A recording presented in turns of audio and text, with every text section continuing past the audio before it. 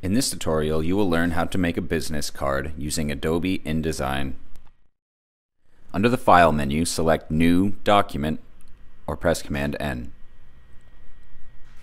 Under Page Size, scroll down and select US Business Card. Press OK. The purple box represents the printable area for a business card. You can design from the ground up. Alternatively, there are plenty of free templates online.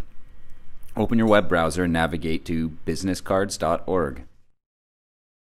Under Free Templates, scroll down and find one that catches your eye. Right-click the Adobe Indesign link and download it.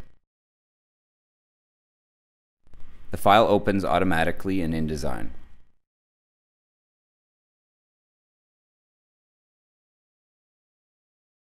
This has been a HowTech.tv tutorial.